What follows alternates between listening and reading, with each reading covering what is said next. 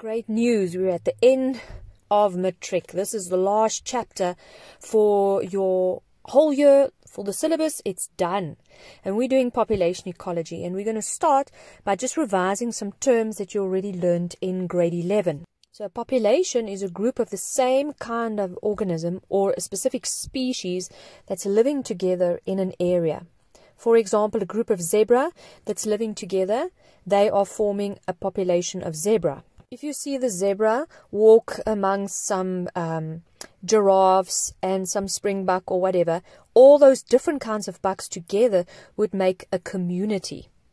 Organisms live in an ecosystem. Now, an ecosystem is a self-perpetuating system that consists of your abiotic and biotic factors, which means the living and the non-living things together in an environment, they're dependent on one another and they influence one another. The size of the population or the amount of animals that you find in that population is determined by four things: immigration, emigration, mortality, and natality. Natality is the birth rate or the amount of young produced in a population. And the plus on the line basically says that the more babies that are born, obviously, it's going to have a positive effect. It's going to increase the population size. On the other side of this diagram, you see mortality with a minus. And mortality is the death rate, which is obviously going to decrease the population size. Immigration is the moving into an area. So immigration with the plus there says that the more animals that move into an area, the greater the population size is going to become. And then obviously the opposite of that is emigration, which means the amount of animals that exit an area, and that's got a negative effect. It's going to reduce the size of the population. Now obviously all these things are interdependent, and there's certain swear words that explains this interaction and what actually determines the survival of a population. But let's look at this with an actual example. So DJ over here has decided his whole school career to save up all his tuck shop money and his pocket money for spending after matric. And then during matric vac, when other people are jolling around, DJ gets onto the internet and he Googles property 24 and he finds a game farm for sale. And he jumps at the opportunity. He buys it. He's got more than enough money, and this is a bargain at 13.5 million rand. And to top it all, he somehow buys a few zebra as well to put on this farm of his, and he ends up with a little groupie of about 30 zebra. Now, at first, everything went really well, and DJ could sit on his stoopy and watch his 30 zebra have babies like crazy, because there's more than enough space, there's more than enough food for all of them, very little competition, no predators, and they keep having babies. Fantastic! But about a decade later, oops, DJ now has like 150 zebra, and they start dying off. If they've run out of food, the place is just not big enough for 150 zebra. So very panicked, he decides to phone his old buddy Zach. Now Zach has recently just finished all his studies and he's now an expert in environmental management. And Zach immediately flies over to DJ's farm and says, "Listen, but you need to figure out what the carrying capacity is of this farm. You can't just put any zebra, any amount on any land and think they're going to be happy." So Zach goes into the field and he actually starts counting. How many zebras are there now? How many trees are there? How much grass is there? What other kind of herbivores are there? And he counts and numbers and identifies every organism on that big farm, and he realizes at the end that this farm can only carry 100 zebra. So the carrying capacity is 100. Now this graph actually explains what happened on DJ's farm. He started with a very small amount of zebra. On the graph, the population size is given on the y-axis, and the year or the time is given at the bottom. So what happened as there was lots of resources, the population increased exponentially in number, and it actually overshot. It went completely over what the carrying capacity is.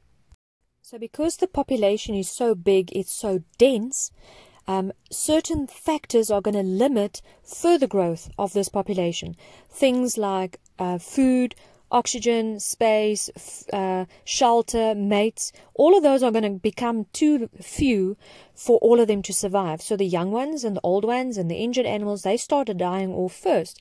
Also things like diseases will spread faster amongst the population because they are so dense. And all these factors are therefore called density dependent factors. And because of this reason, Zach actually said to DJ, don't worry, but this is going to sort itself out. And you can see the purple line is the number of zebra that actually naturally will then come down and go up and go down and come up and go down and oscillates around the darker line, which is the carrying capacity. So as the numbers of animals increase, pressure on the resources will occur and the environmental resistance will actually increase so much until the animals reach carrying capacity, and more then density dependent factors will actually limit further growth of the population. So density dependent factors, as I said, is listed here at number 4. Now note that at number 5 it talks about density independent factors. So regardless of the size of a population, there are certain things that can hit an environment like a fire or a flood or some kind of natural disaster that will also make the population smaller regardless of how big they are, like I said. So if poor DJ's farm had to have a huge fire, those zebra of his will be kubai, depending, it doesn't matter actually how many there were or how few there were. So you might be thinking, well, how exactly did they determine? How did Zach know exactly how much of every organism there is? And this is where Amber and Jared comes in. Now, these two are very qualified, highly experienced sports enthusiasts. So here are the two of them in their helicopter doing a census of all the animals on Zach's farm, on DJ's farm. This was one of those weird years where it actually snowed in the Limpopo area. I know, it's really weird, hey? Now, the problem is that a census doesn't work for everything. And DJ actually has this lovely little dam on his farm as well. And he wants to invite people to come fishing. But he needs to know how many fish is in there as well. So the limitations of a census allows Jared and Amber, if they're not going to be able to fly over a dam and count how many fish there are, so what are they going to do? They'll have to use an indirect method, which means it doesn't involve actual counting. So they're going to get their fishing gear ready and they're going to go fishing. They're going to fish, catch some fish, mark them and release them. And then they're going to use this formula to estimate, it's actually a calculation, but it's called an estimation, to determine what the population size is. So on a Monday morning, they sit next to the little dam and they start catching fish. This is the M in the formula. Now, every fish that they catch, they are going to mark that animal, but in such a way that it's not harmed and it can comfortably swim around once it's put back into the dam. On the Wednesday, they return. They catch fish again. If, this case, they catch some fish that's already been marked, they write this down. The C represents the total number of fish that they caught the second time, and the R is the total number of animals that they've caught in the second sample that is indeed marked. And then they can use it to figure out how many fish are in the pond. Now, the best thing is obviously to repeat this procedure the next week over 2 days again. A complete survey of the entire farm would obviously also allow Jared and Amber to use the quadrant method, which they really don't want to use because they used it in grade 12 for a research project and they are sick of it now. But that's the one that they used in Kloofendal to actually draw a grid and then count certain grids and work out the average number of animals or plants in one grid, the average.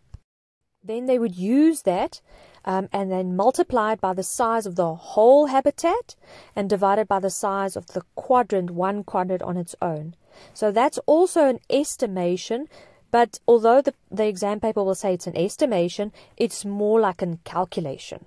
So hopefully this video will be very helpful in future DJ, save this for the next 10 years and then all the other future game reservers.